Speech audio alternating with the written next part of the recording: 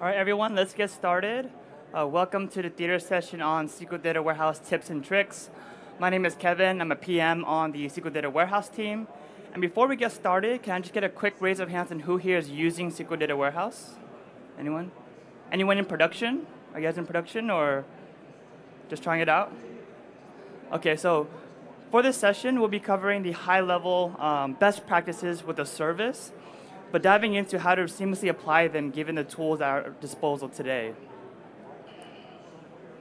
So from a high-level view, these are the SQL Data Warehouse best practices for high performance and high availability. So the first is you should create and update statistics. SQL Data Warehouse, we have a cost-based query optimizer that evaluates the multiple plans per query.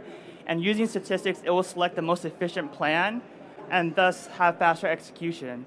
So the more the QO knows about your data using statistics, the faster query performance will be. So first, create and update statistics, enable auto-create stats. This will use the default sampling rate of about 20%. And also add multi-column statistics for joins on multi-columns or predicates. The second best practice is around selecting a proper table distribution. SQL Data Warehouse, we have a massively parallel processing architecture where the data is distributed across multiple distributions. And the table distribution specifies how that data is laid out across your data warehouse. Mainly, the thing here to keep in mind is when you're thinking about your workload, your data, and the queries that you're executing, you want to choose the proper table distribution to minimize data movement and reduce data skew. We also announced replicated tables about a few months ago as well, so make sure if you have dimension tables in your data warehouse or your data model, make sure you replicate those tables to reduce data movement and shuffle movements. Third, you want to make sure you maintain high-quality CCI row groups. So for SQL Data Warehouse, typically your large tables, your large fact tables are cluster columns or indexes. Your workloads are typically analytical workloads that are column-based. So you want to make sure you're there to define a CCI, and you have high-quality row groups to maximize compression and limit remote I/O. And to have high-quality row groups, what you want to do is ensure that you provide enough memory when you load into your data warehouse, and that's dictated by your resource class and your DWU. And lastly, around high availability, we recently announced user-defined restore points. And user-defined restore points enables you to initiate backups before large modifications to your data warehouse. We also, this week, we announced a preview of maintenance schedules. So typically, you would define a primary window and a secondary window, and you would not be maintained outside of those windows. And these two features were very highly requested by our large enterprise customers, given that they wanted more control on when these system processes were happening. And so these are kind of the high-level best practices. And in this space of best practices, our team has been investing in around self-managed data warehouses so that you don't have to worry about this, right? So for create and update statistics, we have auto-update coming in the next few months. And most recently, we just announced auto-index rebuild and aggressive tuple mover for column store. So over time, you will have high-quality row groups. So in terms of statistics and row groups, these are kind of lower in priorities in terms of what you have to keep in mind when you're managing and tuning your data warehouse. So again, this is the high-level overview around best practices with SQL Data Warehouse. I won't be diving into the details of each of these best practices in this session here. They're all detailed in our online documentation today. But I do want to cover the tools that are available today, like the Azure portal and Azure Data Studio, and how to apply these best practices seamlessly. And the first one is data warehouse recommendations. Who here has heard of Azure Advisor or Data Warehouse Intelligent Insights? Okay. So lately, we've been investing in around built-in intelligence with SQL Data Warehouse, that we've been setting up the infrastructure to provide recommendations to you directly in the portal. So how does this work? So for every SQL Data Warehouse instance you provision today in production, we set up an infrastructure to collect telemetry from your data warehouse, running analytics on top of that telemetry, and we're serving recommendations directly for you within the Azure portal. So internally, we're actually running a SQL Data Warehouse, doing analytics on the telemetry that your data warehouses are emitting to provide you these recommendations. And currently today, we support 3 recommendations, and we are going to incrementally release a few more in the coming months. But currently right now, we support data skew detection. We support no statistics. So if you haven't created statistics on your tables that are frequently queried, we will provide you a notification. And if you have outdated statistics, we will also notify you as well in the Azure portal. Are there any questions around Azure Advisor? All right, I do want to do a quick walkthrough of how to discover recommendations in the Azure portal and how we can seamlessly apply them directly in the query editor within the portal. So here, as you can see, I logged in. I'm at my Azure dashboard. On the left-hand side here, you should see Azure Advisor. Clicking on this, I will pin Azure Advisor to my dashboard so it's easily accessible next time I go to the portal. And this view here, this renders all the recommendations you have for all the resources under all the subscriptions that you have access to. So in this case, for SQL Data Warehouse, we have recommendations for performance. So going to the performance blade, you can see here, I have 3 types of recommendations for SQL Data Warehouse. We have, again, update statistics, create statistics, and whether or not you have data skew within your data warehouse. Clicking one of these, it will show all my impacted data warehouse instances and the number of tables that are impacted. And what's great about this as well is that you can also download your recommendations as CSV and PDF files to send to your team. You can also have deep links that take you to our online documentation that goes more into detail as to why this recommendation was provided to you. We also upload our T-SQL scripts for you to automatically generate these recommendations on your own. You could also go to our concept documentation to kind of just describe what are statistics in case you're not familiar with the concept. And you also have postponing a recommendation or just deleting it. There's some scenarios where data skew is inevitable, so you might want to leverage the postpone functionality to hide your recommendation. And what's great about this portal integration as well is you can actually drill into that data warehouse resource and leverage the query editor directly in the Azure portal without having to use SMS, SSDT, or Azure Data Studio to connect and determine which tables are impacted by lack of statistics for this scenario. So in this case, I already logged in. I have access in Azure Active Directory, so it immediately connected to my data warehouse. I could check immediately if I have statistics enabled. Auto-create statistics. As you can see, it's not, so enabling it. Let's see.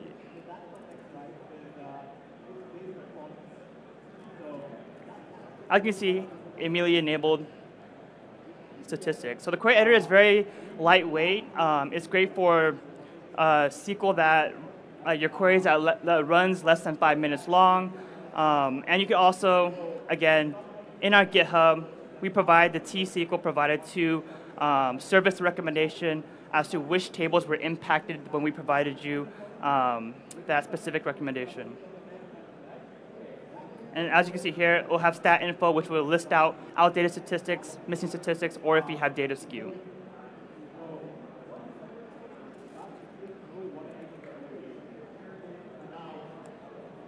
Okay, so who here has heard of Azure Data Studio? Or SQL Operations Studio?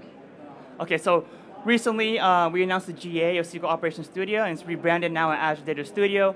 And what's great about Azure Data Studio is that it's a great query editing experience, and it also provides you insights, or essentially widgets and extensions within the tool to surface insights to monitoring and tuning your data warehouse. And currently, we provide an insights extension called Azure SQL Data Warehouse Insights, where it will enable you and render widgets and views to help monitor and tune your data warehouse and apply those best practices we just went over. So I do want to do a quick walkthrough of Azure Data Studio as well.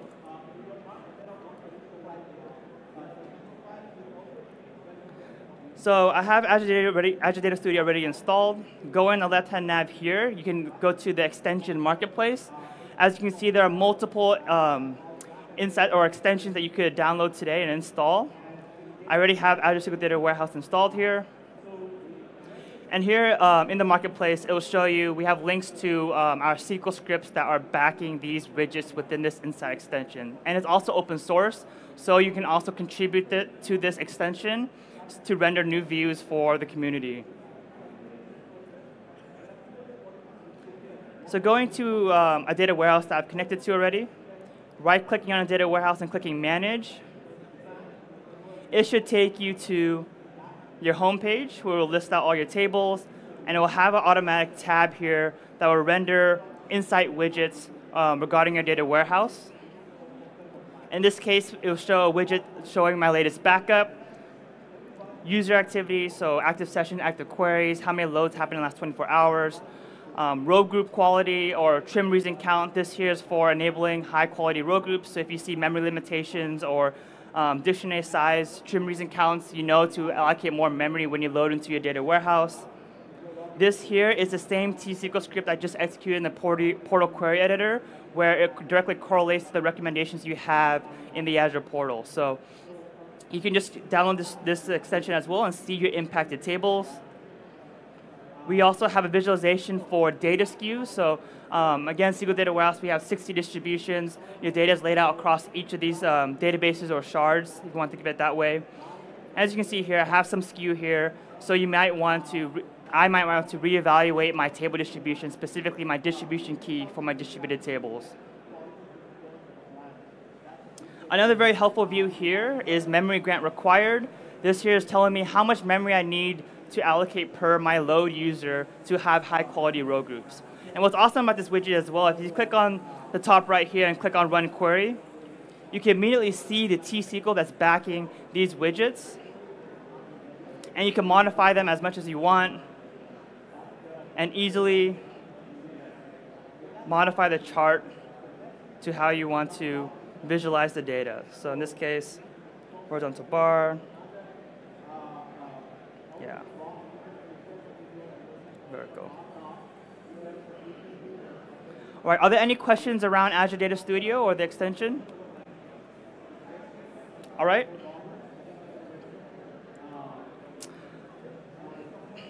And again, it is open source, so we're always looking for people to contribute to this extension and enabling additional insights that they find useful. And the last topic we want to cover is configuring maintenance windows and initiate user-defined restore points. Again, maintenance windows we just announced this week in preview. So for maintenance windows, the key thing is predictable and controllable downtime. You configure directly in the portal your primary and secondary window, and you're guaranteed not to go down within those windows. Maintenance periods does last for a few minutes, depending on whether or not you have a lot of query activity. So best practice around maintenance windows is ensure you have a QoS system during those maintenance windows periods. It is also seamlessly integrated in Azure monitoring services, such as Resource Health Check. So using the Resource Health Check, you could check the progress of your maintenance within that window. We have maintenance notifications, so you will receive a 24-hour email or alert before a maintenance period begins and when it completes. And it's also seamlessly available to configure in the Azure portal or PowerShell. Next, user-defined restore points. We announced this a few months ago. You can initiate snapshots to create user-defined restore points in the Azure portal or PowerShell. And again, it's a safeguard against user recoveries for oops recovery, and you should take it before you have large modifications to your data warehouse. It does support a 7-day retention period similar to automatic snapshots. And in total, we support 42 user-defined restore points by default. And then finally, we also made some enhancements around the restore process with SQL Data Warehouse, where we guarantee a less than 20-minute same region restore for any data size, from terabytes to hundreds of terabytes with SQL Data Warehouse. Also, what's not called out here is you can also use user-defined restore points to do cross-region restores. Before, we only supported geo backup and restoring using a geo backup, which offered a 24 RPO. But for user-defined restore points now, you can immediately initiate a user-defined restore point and immediately restore across regions. All right, and I do want to do a quick walkthrough of user-defined restore points and maintenance schedules.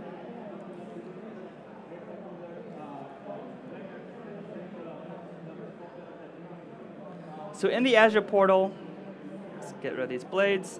In the Azure portal, I'm going to go to one of my data warehouse instances. And to configure maintenance schedules, all you need to do is go to the settings blade here or in the essentials panel and set your primary and secondary window. Again, we will try to maintain you through in the primary window, but if for any reason we can't, we'll use the secondary window. And typically, you want to select a time throughout the week where you will have downtime, or you can have a quiesce system when there's no heavy activity. And as simple as that, in 7 clicks, you can configure maintenance schedules for your data warehouse.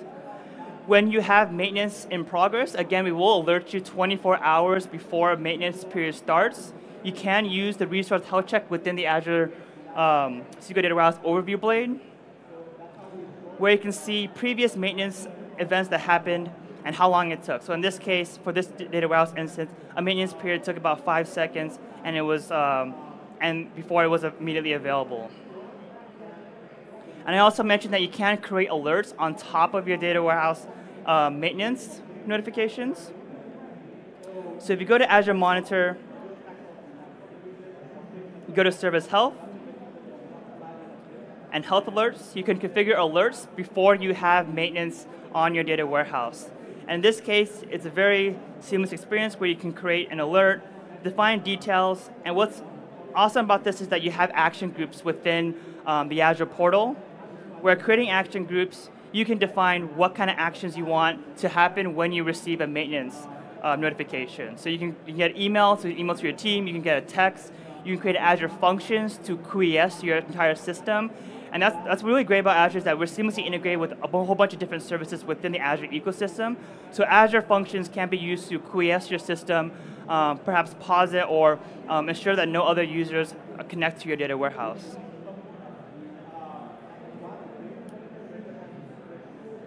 Other than that, are there any other questions? We have a few minutes left.